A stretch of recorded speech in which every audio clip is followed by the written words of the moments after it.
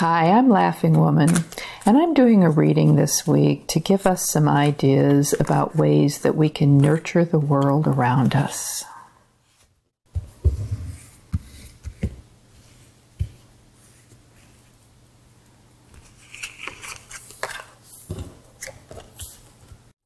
Our first card is Major 8, Balance.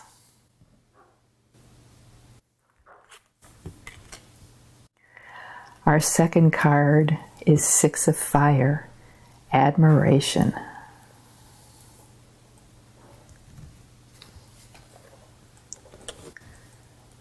Our third card is Major 18, Intuition.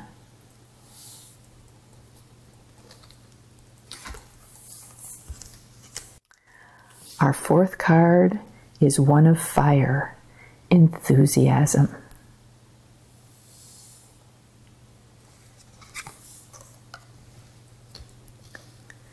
And our fifth card is 7 of Bridges, Commit. Now I want you to notice the color formation we have here. We have emotion, action, and then we go to spirit here. So what that tells me is that nurturing the world around us is love in action. This is not love in theory. This isn't, oh, I love you, but I don't do anything to show it. This is actually getting out there and doing something about it. So we begin with balance, which to me says there's a balance between giving and holding for yourself. Don't overextend yourself. When we talk about loving the world around us, putting love out there, gentling that space around us, we're talking about doing that on a long-term basis, because that's the only thing that really works. So you need a sustainable level of energy here. And that requires that you put love out there, and then you retreat for a little while and re-nourish yourself, and then go back out. So keep a good balance. Admiration is one of the love in actions that we have here. Let people know what you admire about them. Let the trees know. Get out there and dance with your plants in your garden. Cuddle your cat or your dog. Tell somebody that they look amazing or you're so glad that you know them. Admire and express that admiration. Come from your intuition. There's moments when it's appropriate to say or do, and there's moments when it's more appropriate to be silent or to step away.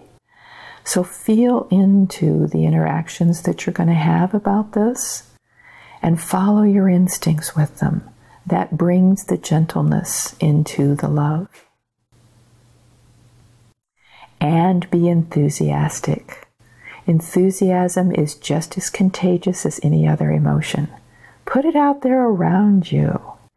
It'll make the world a much brighter place. And commit to this. This isn't something that you do today and never again. It'd be nice if we could just have an event that created that, but it doesn't.